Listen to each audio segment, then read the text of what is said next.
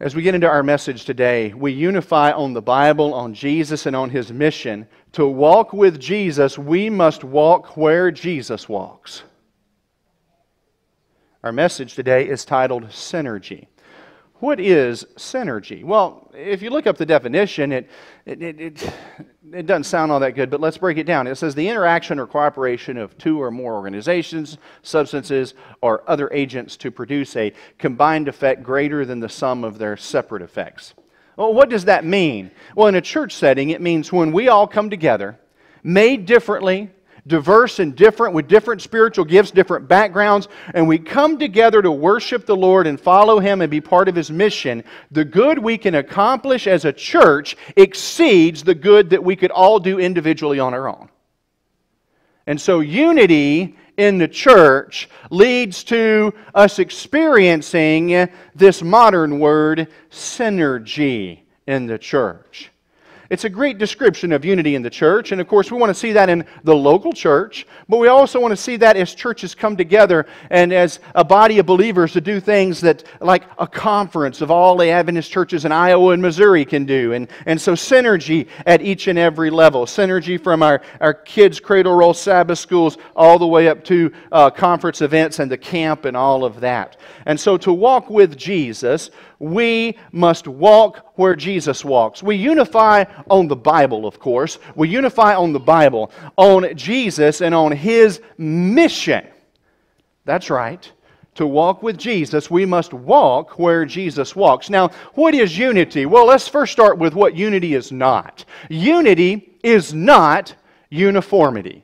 So what is on the slide that has the word uniformity? It's not a bunny rabbit. It looks to me like paper dolls. God created great diversity in nature. You drive down the road and just looking out your window, the trees and the grass, there's great diversity. There's pine trees and there's oak trees and all kinds of different trees and then grasses, and they're all different. Great diversity. In the animal kingdom, great diversity as well. The bugs hitting your windshield are all different kinds this times of year. Great diversity in the animal kingdom, in the natural world, and in the church. That's right. Unity is not uniformity. In the church, there are spiritual gifts. And because of that, God has made us all different. If you start to come across a group where everybody is doing the same thing all the time, looking alike, acting alike, dressing alike, doing all, that's more cultish than biblical. Because in the Bible, as well as in nature, God has intended for there to be great diversity. Certainly. In fact, that's why He gave spiritual gifts. Would you look with me, in 1 Corinthians 12 and verse 4. 1 Corinthians chapter 12, now in verse 4, here it is. 1 Corinthians 12, we look here in verse 4. We're going to look up several verses here, or look at several verses here in 1 Corinthians 12, if you would join me there. It says, 1 Corinthians 12 now, and verse 4, there are diversities of gifts, but the same Spirit.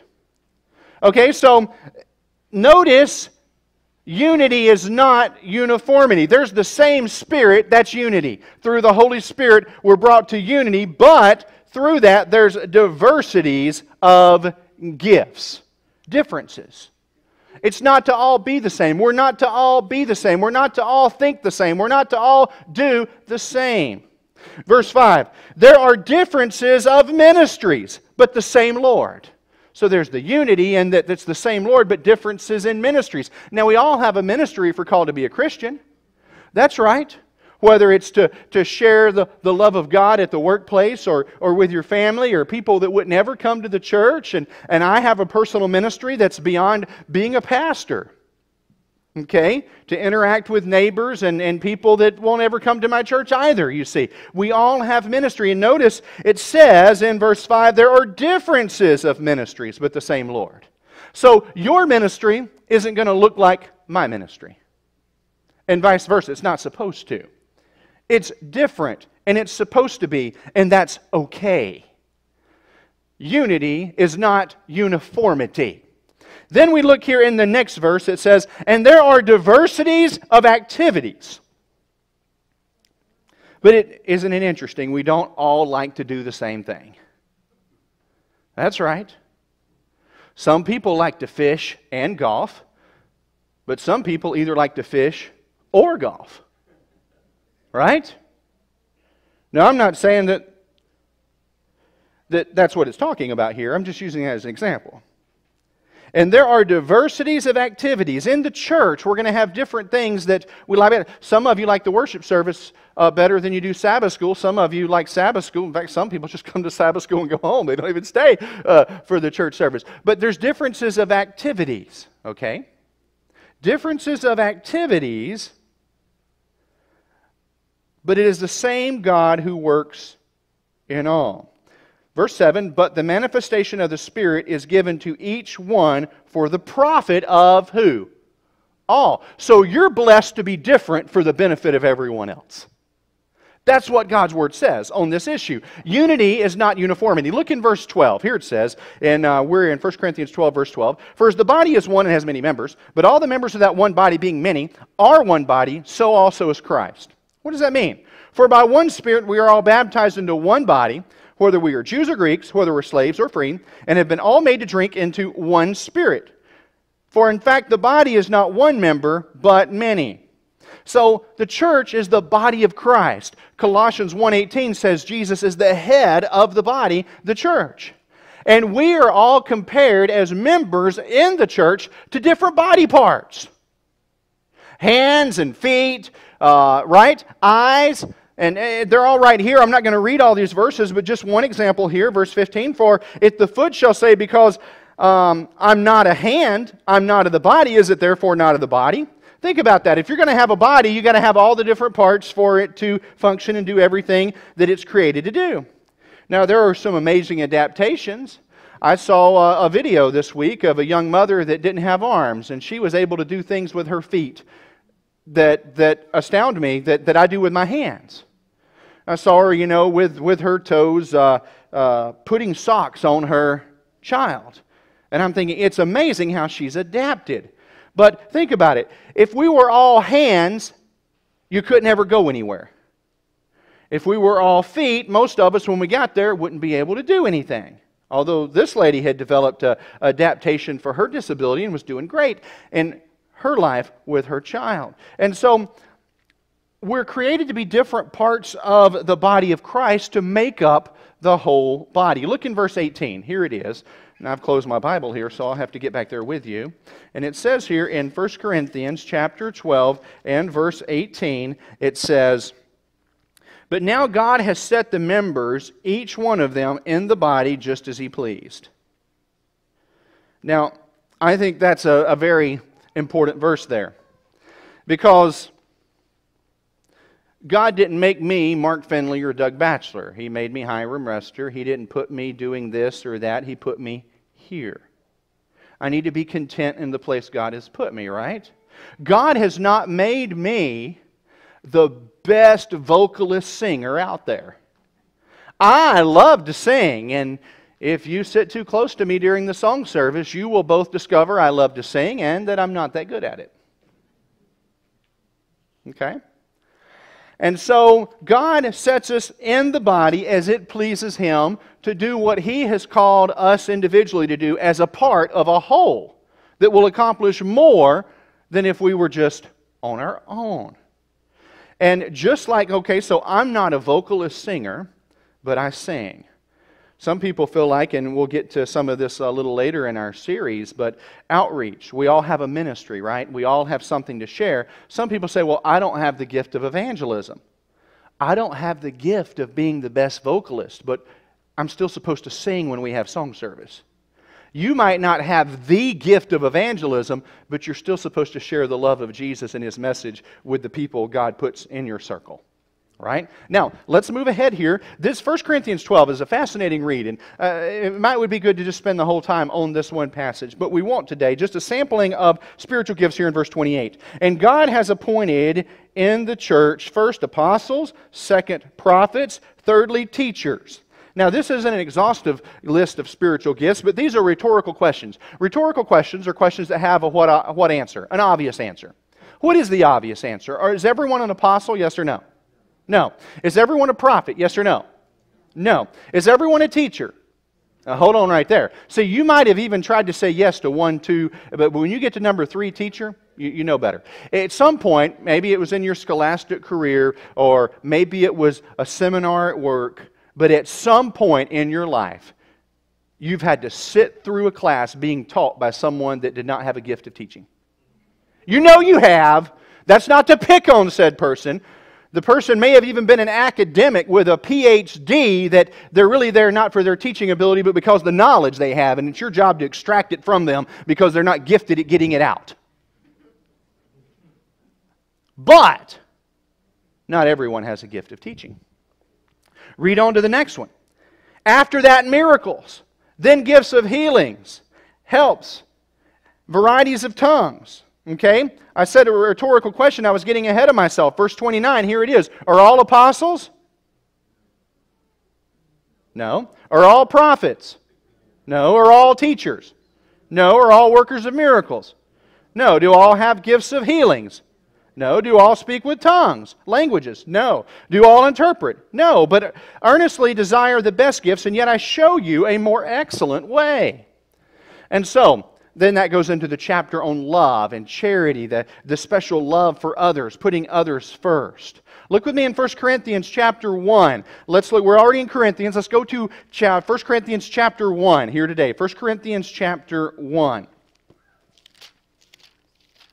And you guys will have to bear with me. I'm not remembering right where the verse is. It's in Ezekiel, though. And in Ezekiel, there's a verse that tells the priest not to wear anything that causes sweat. So, I'm going to invoke that verse. You can Google it and find it on your phone. But I've got to go preach over at another church this afternoon in Boonville, and they sit pretty close because it's a small church. And I don't want to sweat through everything completely. All right. Are you there? 1 Corinthians. Did you find it? Are you ready? Are you here? This is an important topic. Let's look at it. Here it is. And it says here in 1 Corinthians chapter 1, verse 10, Now I plead with you, brethren, by the name of our Lord Jesus Christ, that you all speak the same thing, and that there be no divisions among you. Some people read that and they think more uniformity. But unity is not uniformity. Read on. But that you be perfectly joined together in the same mind and the same judgment. Well, what is it, though, that's going wrong here that he's addressing? Verse 11, For it has been declared to me concerning you, my brethren, by those of Chloe's household, that there are contentions among you. That's the issue. The church has divisions, has contentions, has arguments among themselves. There's a problem. Now I say this, that each one of you says, I am of Paul and I am of Apollos, or I am of Cephas, or I am of Christ. Is Christ divided? Was Paul crucified for you, or were you baptized in the name of Paul? And so what's being emphasized here is there were cliques in the church. They were saying, I came into the church through Doug Batchelor, or I did through Mark Finley. And Paul's like, who cares? That's not the issue. That's just a messenger. The important thing is you focus on Christ. He's the one that died for you. You're baptized in His name. He is the one we follow. We don't need to have divisions and cliques and all of this stuff, arguments going on. Now that doesn't mean we're going to agree all the time. We'll talk about that in just a moment. Let's let that develop. But remember this, to walk with Jesus, we must walk where Jesus walks. And we unify on the Bible, Jesus, and on His mission. To walk with Jesus, we must walk where Jesus walks. I remember the story of Pastor Eric Harris. I shared it a few years ago, so some of you remember it. He pastored the Kentucky Missionary Baptist Church, which wasn't in Kentucky, it was in Benton, Arkansas. I know. But he wanted his church to, be on fire for God. And so he set a small fire in his church, literally. In fact, he set a Sunday school room on fire. And apparently he wasn't up to date with, how fire works. Because he then wanted this to be discovered, and it just to do a little damage, and, then the church could come together and have a project to fix it. So after he set the fire, he went home Sunday evening to watch a football game. When he came back by his church to notice some smoke so he could call the fire department, the entire church was engulfed in flames. that's really not the way to bring about unity. I mean, I've always wanted my church to be on fire for God, but not like this. And so it says, according to a federal prosecutor, oh yeah, the law got involved. Harris said he did it because there was a division among church members and they needed a project to unify them. Turns out they did unify, and all agreeing the pastor should be prosecuted. Well, so to walk with Jesus, we must walk where Jesus walks. We unify on the Bible, on Jesus, and on His mission. To walk with Jesus, we must walk where Jesus walks. And as we come closer to the Lord, we come closer to each other. Now, I'm going to have a couple of volunteers here today to help with something. Dominic, you want to help me out up here? Tucker, what about you? You want to help me? All right, I got two excellent volunteers on the way up. All right, come on up, guys. Take your time. Just hurry up. Okay, Tucker, you're over here. Don't hide behind the piano. Just right over here, a little farther. Okay, Dominic, you're over here. Okay, now y'all can go in circles, but your goal is to get closer to the cross without getting closer to each other. Go. Oh, you're getting closer to each other. You're getting closer to each other. Oh, you're getting closer. Okay, start over. Start over. So the goal, did you hear what I said? Your goal is to get closer to the cross without getting closer to each other. Go. That's not working, is it? You're getting closer to each other. Okay, well, all right. Thank you. Hey, guys, you did good. So the point being, here, get over here. You over here, over here. Wait, you're over here. You're over here. Dominic, go over here. And Tucker, you're over here. Okay, now, you're no longer trying to stay away from each other. You're just trying to get as close to the cross as you can. Go. You're still trying to stay away from each other. Just get as close to the cross as you can. I'm trying to. You're not. You're circling. You're like circling the drain, bro. See, get up against it. Here, like this. Can you do this, Dominic? Are you able? Tucker, can you do this? Yeah? Good job.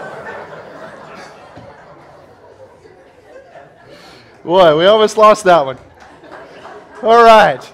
Guys, did you notice that as you got closer to the cross, you got closer to each other?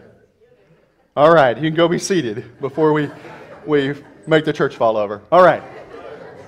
Thank you, guys. Let's give them a hand.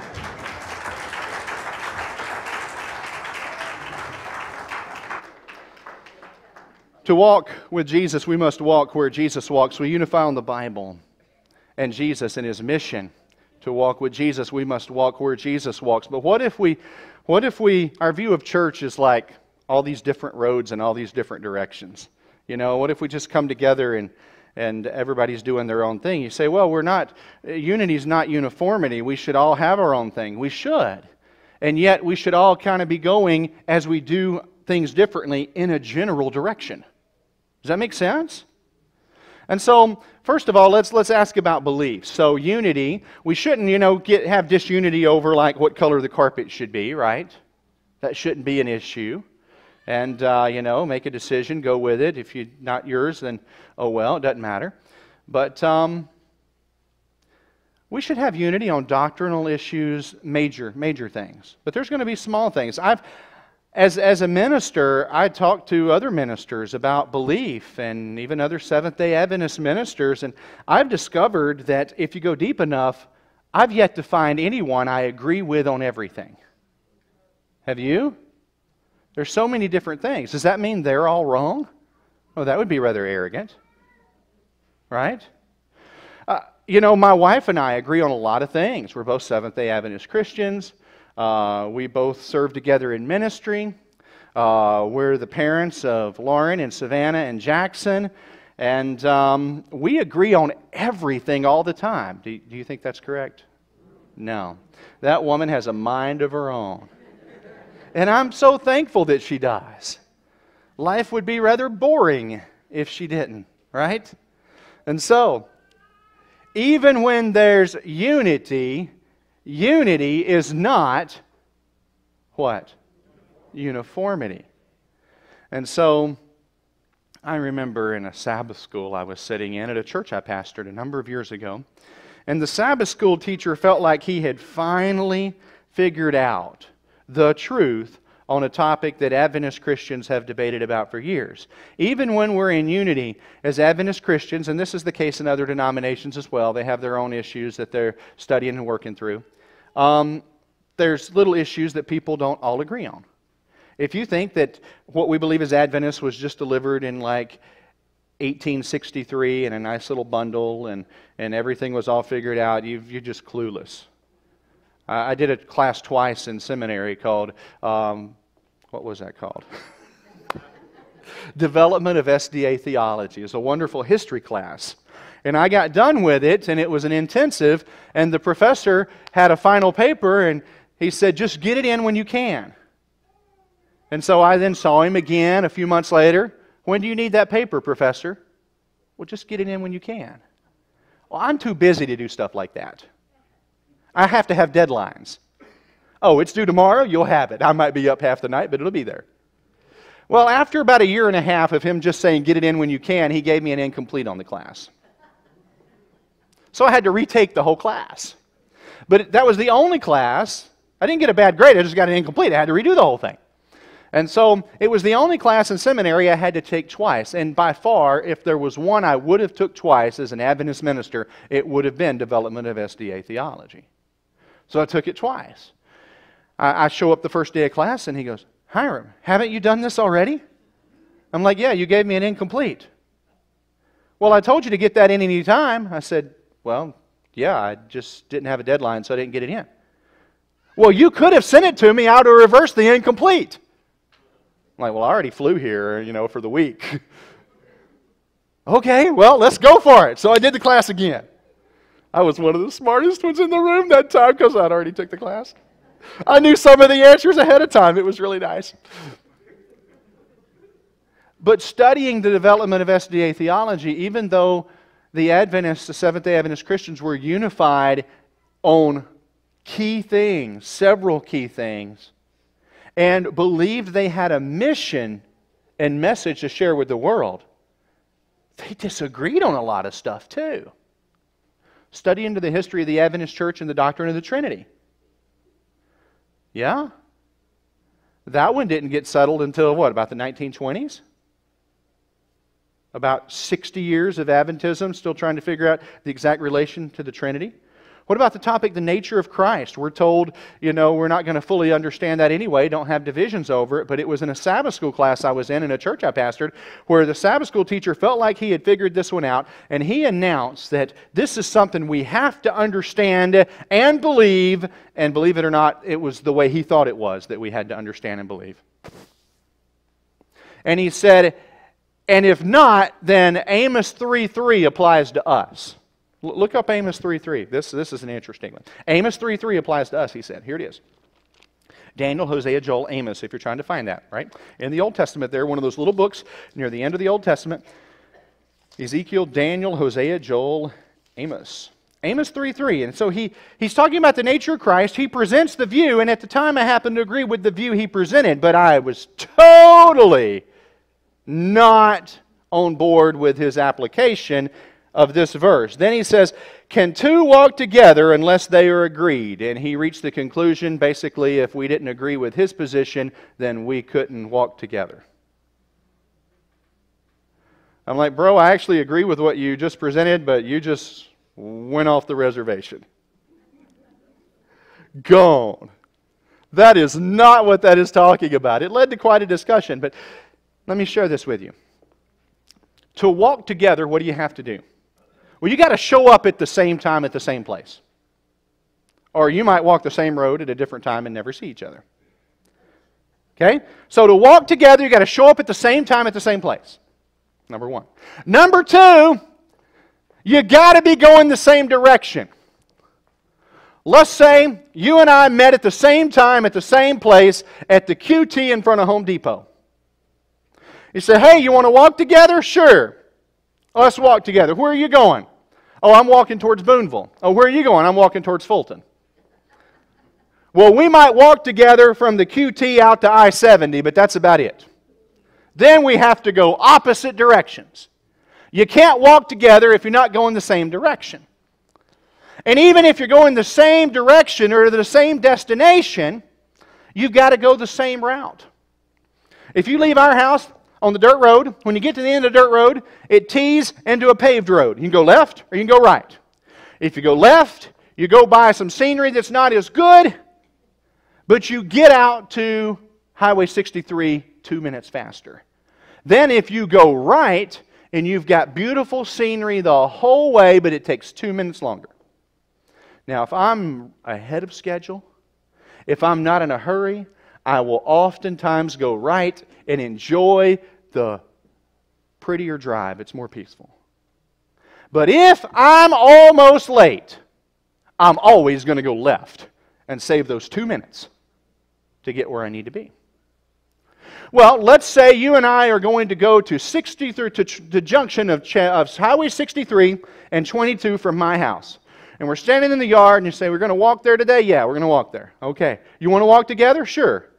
But we get out there to that T and you want to go left and I want to go right. We're going to the same place, but we're determined to get there different ways. Can we walk together? No. So you got to show up at the same place at the same time. You got to be going to the same destination or the same direction, and you've got to be taking the same route. That's what you have to do to walk together. You have to agree on those things. But if you agree on those things and you're walking together, then you can walk a long time and talk about all the things you disagree on together. You've got to be together, and yet you're not going to agree on everything. Now, what happens if the church has an unclear mission? You say, well, everything's going different directions. You know, you end up... I've seen churches where this was the case, where different ministries in the church, instead of putting their heads together to say, hey, how can we accomplish the mission? The different ministries are vying to get more of the share of the pie for themselves. And all of a sudden, you know, instead of realizing the others have a viable ministry too, and it begins to lead to infighting in the church. But if you got a clear mission, things might not line up just perfect, but generally we're going the same direction. That's walking with Jesus. To walk with Jesus, we must walk where Jesus walks. We unify on the Bible, on Jesus, and on His mission. In John 17:21, Jesus prayed, Father, I pray that they all may be one, even as you and I are one. The Godhead is not one personhood.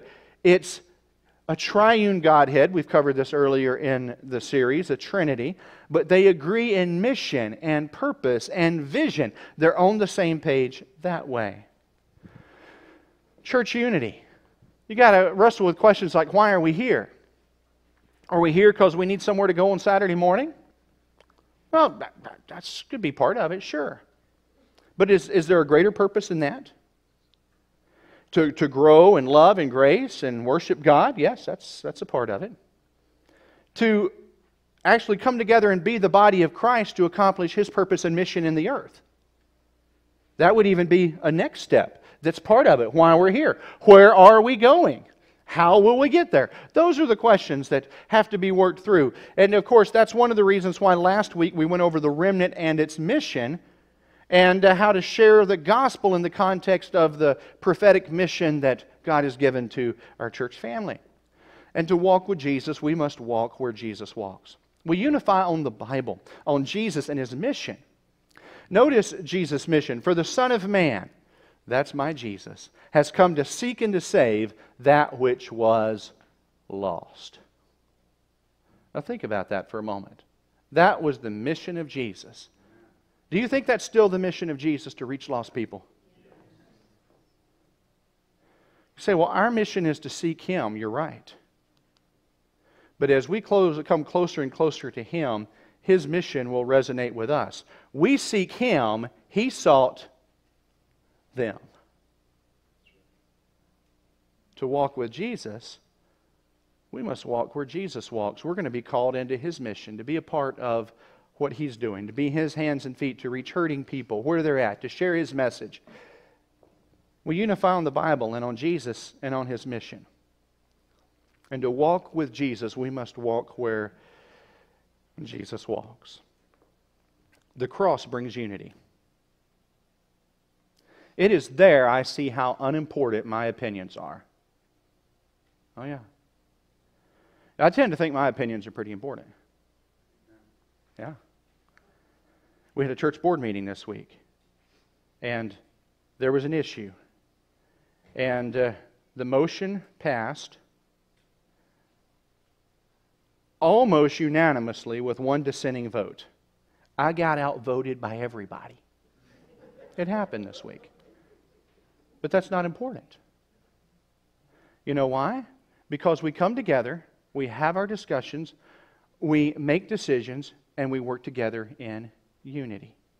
The cross brings unity. It is there I see how unimportant my opinions are. In fact, I'm only whining about that right now as an illustration that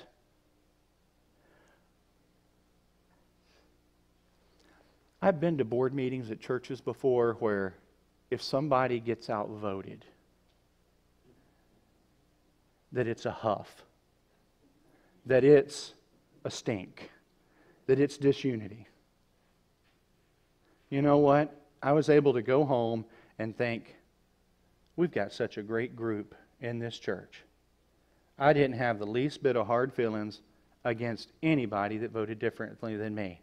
And we have unity in the church because that's what the majority decided to do. It wasn't a doctrinal issue. It wasn't a huge big deal. I had one opinion. Everybody else had another one.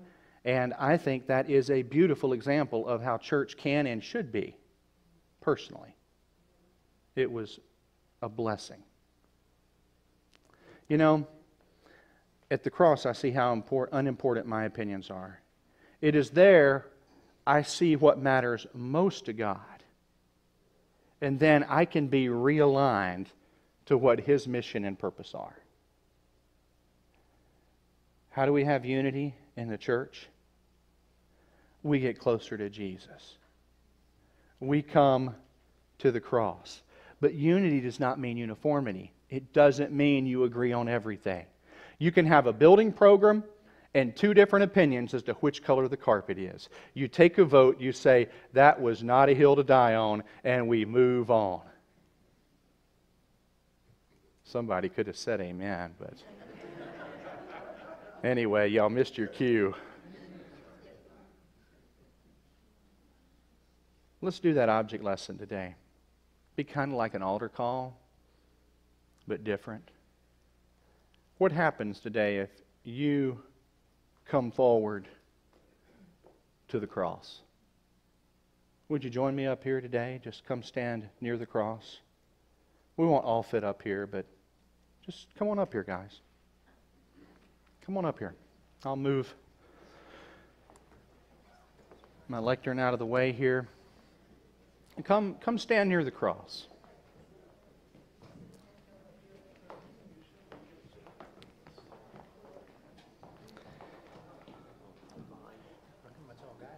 If you get all the way around it, we probably won't knock it over.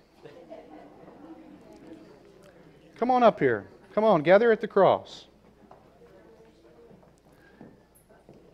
I mean, we're spread out all over the sanctuary, seated comfortably. That's a good thing. But what happens when we come up here and we get closer and closer to the cross? Obviously, this is simply a symbol for us today. No, there's a whole area here. Come on, people, let's fill it in. Gather close to the cross. If you can't come up the steps, it's okay, but step to the side and let everyone else up here. And let's gather. There's a whole section here. We're not actually trying to keep this for the cameras. Fill it in. Come on.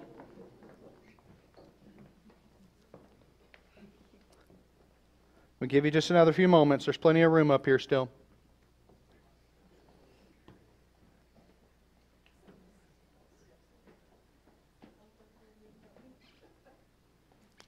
What have you noticed?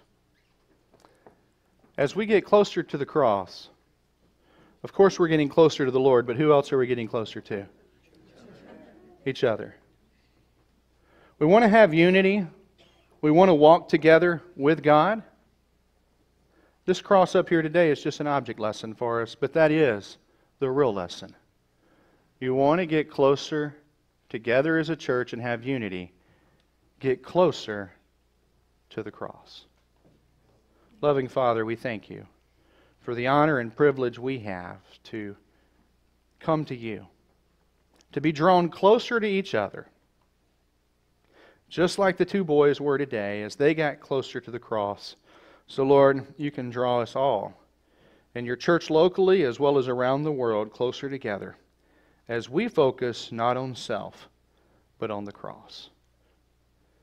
Lord, help us to think of that in our homes and the blessing it can be at home. Help us to think of the blessing it can be at church and in our lives in every way. And take that with us this week. In Jesus' name, amen.